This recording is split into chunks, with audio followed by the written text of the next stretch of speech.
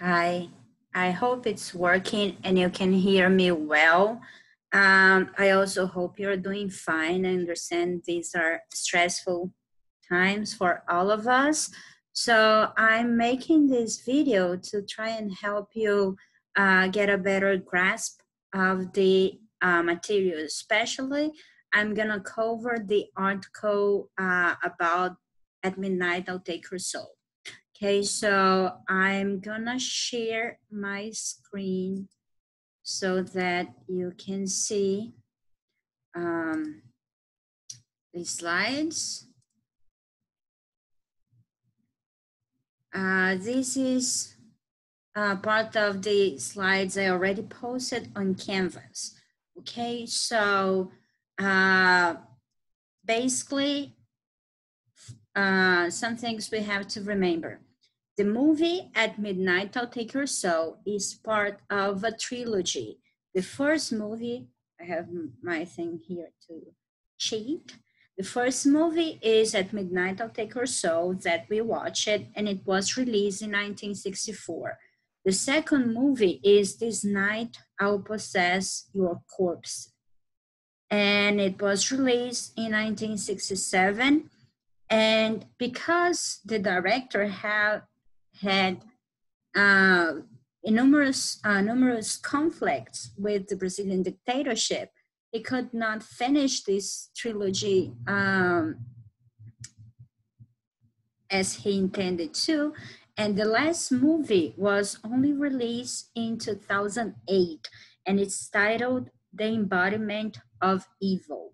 So basically, in the trilogy, we have Coffin Joe's quest to find a woman that will give him the perfect son, right? So although initially it might be difficult or challenging, better word, challenging to see the relationship between the movie and the dictatorship.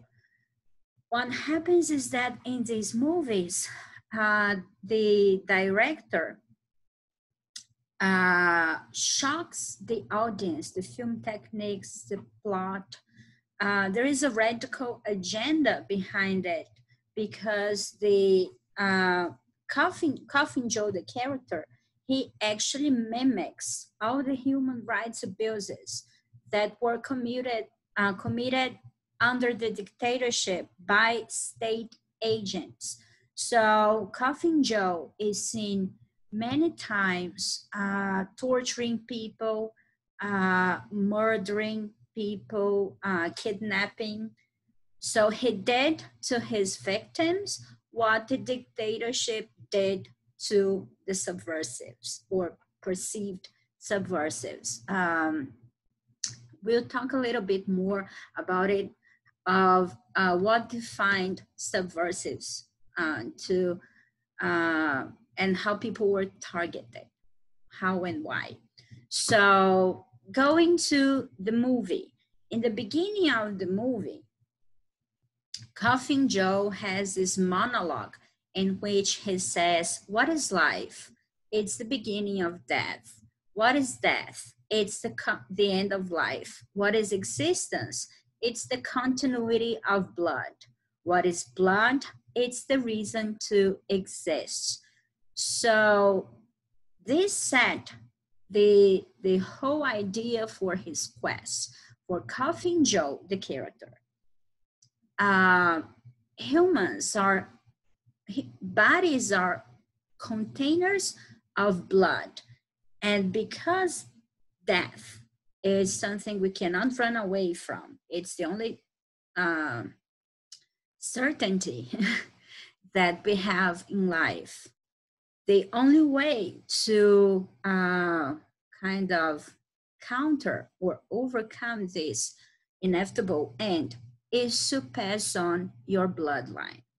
In the article, Brazilian Horrors, Past and Present, José Mojica Marins, and Politics as Reproductive Futurism, Charles St. George argues that despite the radical agenda at work in Coffin Joe's trilogy, what happens is that he uses the same rhetoric, the same reasoning as the dictatorship that is based on reproductive futurism. This is a concept that was first used by Lee Edelman that says that political legitimacy is contingent on reproduction. So the political legitimacy comes for the groups that can reproduce themselves. And this is what the dictatorship tried to prevent the leftists and subversives from doing by killing them, by cleansing the country of the people who did not obey the rules and didn't adapt to the ideology of the regime. It's also related to a concept called chrononormativity that was proposed by Elizabeth Freeman. And this is related to some benchmarks of adult life. So basically, adults, it's expected, especially in very heteronormative cultures, that once you are an adult, you will eventually get married. So the first benchmark is marriage, okay? And after a couple gets married, they are expected to have children. So the second benchmark is parenthood.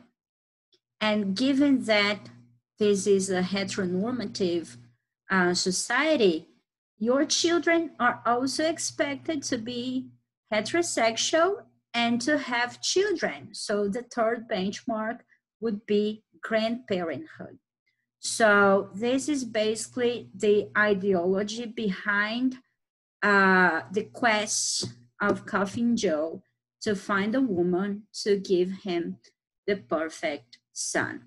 It's also important to remember that the Brazilian dictatorship was very Catholic, although we are going to see that the Catholic Church was not a homogeneous group in their relation with the dictatorship, and we had some progressive priests that were openly against the dictatorship and adopted a different ideology that's called theology of liberation, but this is for the future.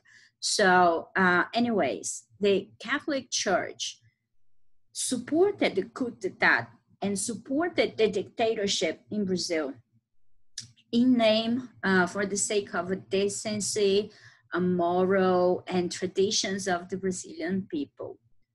And this idea of morality and decency is also related to this heteronormative reproductive futurism and chrononormativity concepts, because once you are having intercourse to reproduce, you ascribe your sexual desire morality, a different meaning other than just sexual perversion, right?